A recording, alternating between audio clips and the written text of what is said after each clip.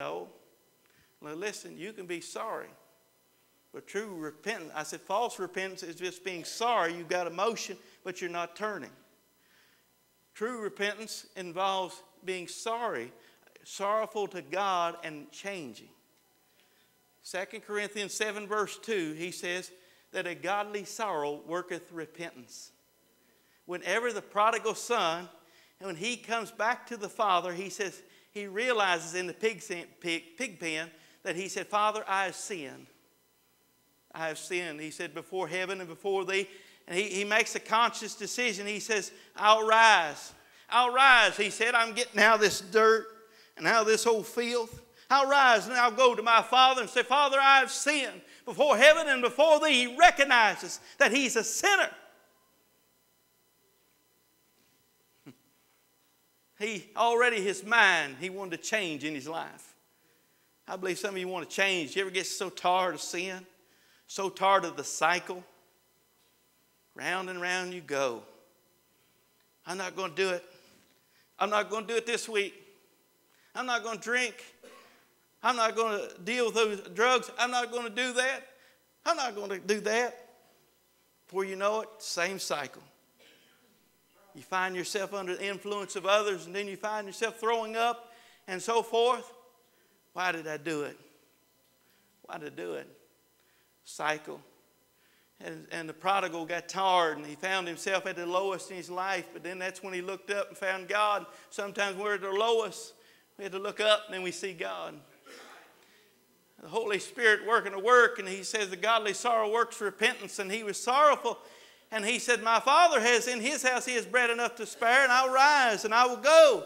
And he did that very thing. He made a decision and he went. Changed his mind. He surrendered his will and his emotions. He was humble. Humility, very quickly. Sometimes godly sorrow works repentance. You say, preacher, I'm not emotional. Well, every one of us are unique. And you may not be as emotional as someone else. I like a hug if it's in the right way. You know what I'm talking about? I like a hug. I like to cry. I like to laugh. That's the kind of preacher I am. You know that. I will submit humor into the service and so forth. But there's a lot of times, see, all these things, but some other people may not quite be as emotional. They don't like to hug. They like to give you the two-finger shake out here at a distance. That's okay. That's okay. But I assure you, not everyone is as emotional as the other one, but you have emotions because you're made in the image and likeness of Almighty God.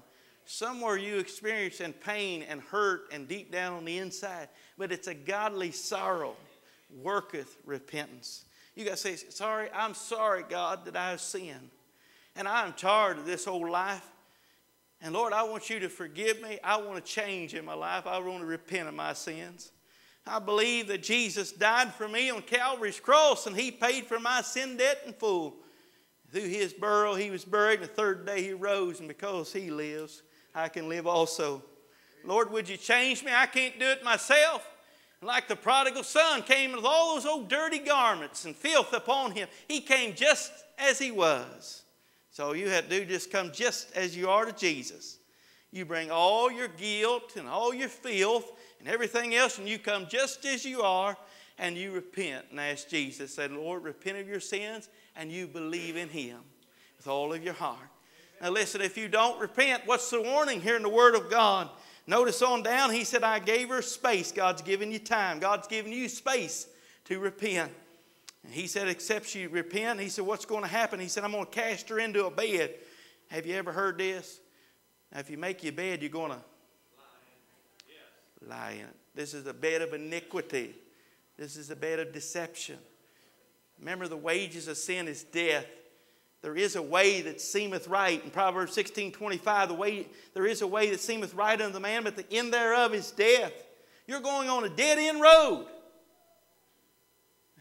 You keep on plowing iniquity, you're going to reap it. And the end, that dead-end road leads to death.